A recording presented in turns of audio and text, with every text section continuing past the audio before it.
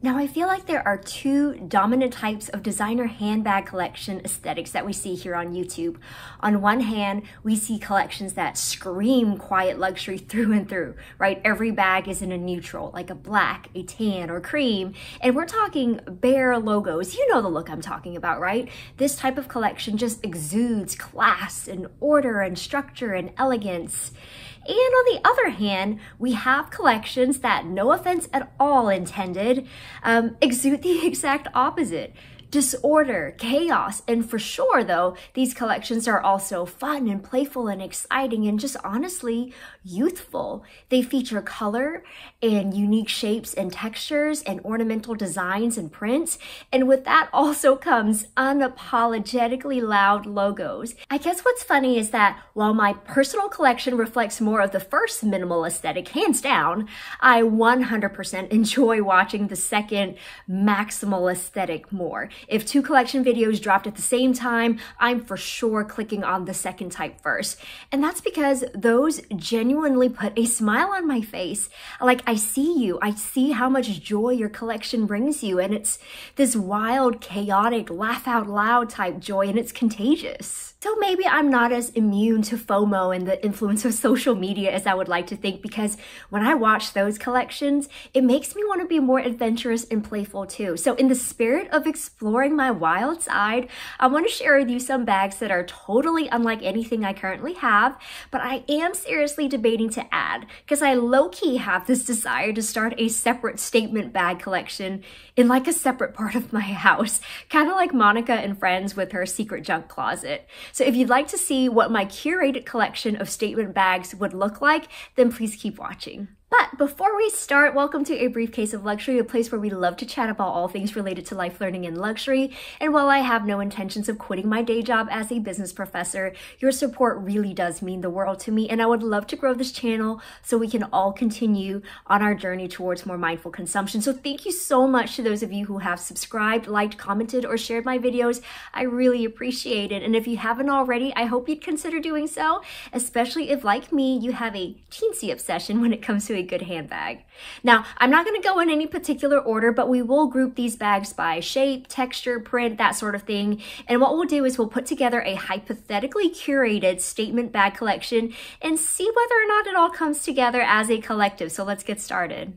Let's kick things off with statement shapes. Currently, all I have are your basics, your trapezoids, your rectangular looking shapes, your bucket shapes. Heck, I don't think I even have a round shape, which has become fairly commonplace nowadays. Like, the most unusual shapes I have would probably be my Bottega double knot bag and my Mansur Gabrielle cloud clutch. And even then, it's not so much that they are statement shapes, but really they're just more shapeless instead. So I feel like now would actually be a great time to add something like that, since so many fashion houses are dipping their little designer toes in these waters. However, I refuse to pay Chanel money for something like their heart or star-shaped bag, which, by the way, are the shapes that we will mostly be referring to here. I will, however, pay Coach money, and what do you know? Coach is already on to people like me. They know there's a market of handbag lovers that are just unwilling to pay $4,000, $5,000, or $6,000 for a trendy shaped bag. Like, I'm not paying that much money for cute, you know? But on that note, did you know Dior has a star bag in their kids section now that's $2,200, which is well under half the price of Chanel's star bag, so really a bargain by designer standards, right? Now, on a separate note, for my viewers out there with kids, would you ever buy a $2,000 designer handbag for your child? What about a star-shaped designer bag? Let me know down in the comments below. I'm curious. Now, for me, in terms of buying that for myself, absolutely not. Coach money is the stretch as is for a bag like that. Now, while for virtually any other item, I would pick something star-shaped over heart-shaped. I mean, let's just be honest with ourselves. Star-shaped bags just don't work. I mean, what funky shaped essential items are you packing? Like ninja stars? So while those are out, I'm not gonna lie, a heart-shaped bag, I get that. But first and foremost, I think they can look juvenile, especially on someone like me. I am in my 30s, I'm surrounded by college students. The last thing I need them to think is that their professor is going through a midlife crisis, running around around town with a sparkly heart-shaped bag. So if I were to get one, I would need it to be just even remotely mature, or at least attempt to look more mature, you know? So I think the Coach version in the quilted leather in black, I think that could work. I also came across this cognac one with top handles made of, I think they call it a regenerative leather, which I honestly need to look more into, but I still think the quilted leather version has a better design element that more organically de-emphasizes the heart shape and makes it look less juvenile, if that makes sense. But the cutest and best thing about both of these bags, their prices top out at $350. Okay, I lied. There's one other shape I would consider. I would like something that is a bag, but looks like something else. Does that make sense? Like, well, I would never be that bold to add the J.W. Anderson pigeon clutch or the Fendi baguette. I love seeing them in other people's collection, but for me, realistically, I would love to toy around with a book-shaped bag. I know this really isn't that out there, but I came across this little Chanel book card holder on Fashionphile, and I don't know why. It just makes me happy. It's stupidly priced though, at just shy of $3,000. Now the other one that I think is slightly better priced on the pre-loved market is the Prada Kahir bag, especially the one with the astrology design. Like that bag to me would be like killing two birds with one stone. Book-shaped, star design, done deal. So there we have it, my statement-shaped bags. Next, let's do textures. The majority of my bags are, again, your usual suspects. We got leather, coated canvas, I have a couple of fabric and nylon bags, and I have one tweed bag, which isn't even a designer bag. It's my Karl Lagerfeld Aginess flat bag that I picked up for about $70 last year.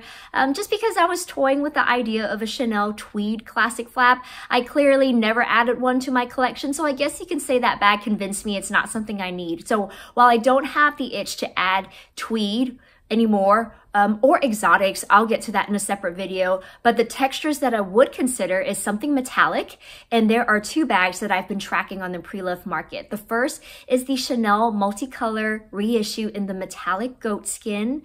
I would have zero clue how to style the dang thing, but my gosh, I could stare at it for hours.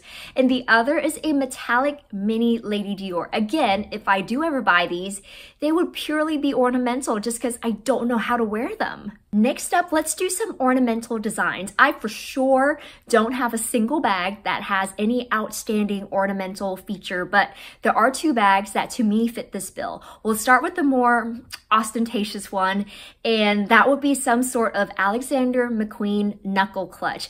I wouldn't even know where to start. All of the ones that I've seen are just downright fabulous and a little dangerous or violent looking, which makes them even more fun, right? And even more so than the last two bags, I cannot imagine a single occasion where I would ever need a brass knuckle clutch. So this again would be a purely fantasy buy. In fact, I'm worried I wouldn't even be able to bring it to certain events, you know, like let alone travel with it on a plane. Now the other more toned down ornamental design is a Fendi Peekaboo Monster. Oh my goodness, don't get me started on how stinking cute those are. Especially when you have your bag properly trained to do like a true peekaboo moment with the monster eyes. So of all the bags on my list, I can see this actually being the most practical, usable bag. Like this would make for such a fun work tote to take to teach, you know, and will probably earn me less eye rolls than a sparkly heart-shaped bag from my students. And so there we have my statement ornamental bag picks. All right, up next, let's talk graphic elements. I feel like this is where it's at for me. This is where my hypothetical statement bag collection would excel at. Currently, besides from just a handful of monogram pieces, none of my bags really have any graphic elements to them at all. Besides my Toile de Jouy Mini Dior book tote, that is. I forgot about her because I should be completely transparent. This has yet to leave my house. I bought her right when we were transitioning from fall to winter, so I'm making a promise to myself that as soon as we even get a hint of warmer weather, she's gonna be first up to bat. But you can say because of her, I now feel like I can justify buying pretty bags to use as art at home, which is terrible, I know. But let's go from least to most graphic of my statement bag picks. First off is the Chanel ombre top handle in like the green blue color mix. I know absolutely nothing about Chanel collections, so I cannot even tell you when this is from. All I know is that I saw it online one day and I've been in love with her ever since. And along those lines, I also came across this men's Louis Vuitton Mini XS Keepall on Fashionphile, and it has this beautiful watercolor design detail. But again, how the heck do you style something like that? Like, please, seriously, give me suggestions in the comments. Like, this bag is heavily discounted at the moment, and my guess is it's not going to be available for much longer. Now, sticking with Louis Vuitton, I've mentioned the men's Nebula Keepall 25 in the past, and yes, if money wasn't an issue, and neither was having any sort of common sense, I 100% would buy this bag. Now, while I actually have 2 more Louis left on the list, we are going in order from least to most graphic, and those definitely top the list in terms of being completely out there. So yes, let's shift over to Dior. First, there are 2 bag styles in particular. This first one is easy. Just give me all the Toit de Jouy. Everything Toit de Jouy. Yes, the print is busy. It's got a lot going on, but there's something just so classic about it. It doesn't really feel gaudy to me, at least. Even like their Zodiac collection, that to me is so beautiful and still feels classy, you know? And I really wish they would bring this one back and make it in the new mini book style with the shoulder strap. Now, the next one is quite the opposite of class from Dior, and it is the pixelated Zodiac collection. Again, this was from a couple of years ago. Fashionphile had one at the end of 2023 in the yellow micro size, and I thought it was just the cutest thing ever. And for that bag, I can actually see it looking so cute, dressed down with a pair of jeans and hoodie, you know? Then again, it also looks like something you would find at like a Hot Topic. Are those even still a thing? Okay, let's finish strong with Louis Vuitton, and I'll just talk about them both at the same time. Second to last will be the Petite Malle in the limited Symphony edition. And finally, we have the Jeff Koons Master Collection, and more specifically, the version featuring Rubens Tiger Hunt. I don't want to get into too much of the why, besides the fact that they're awesome. And let's just say these designs, these patterns hold intrinsic sentimental value to me in terms of where I've been, what I've done, and just who I am today. Which, how awesome is it to have those elements of your personality and history and story kind of wrapped up in a bag, you know? So for those reasons, like, these 2 would be particularly special, and I would have more motivation to add these over the other ones because they're more than just unique, pretty statement bags. So now that we've assembled my dream team of statement bags, let's have a look-see, shall we? What do you guys think? How well did I do for someone who naturally has more of a neurotic, uptight, type A bag collection? I think it's not too shabby. Now, the million-dollar question is, would I actually use these bags if I bought them, or would they again just be for stroking my ego, locked away in the secret closet for me to stare at home? I honestly don't know, but doesn't matter. Let me know what you think down in the comments below. I hope you enjoyed this video, and if you did, please don't forget to like, subscribe, and hit that notification bell, and I'll catch up with you next time.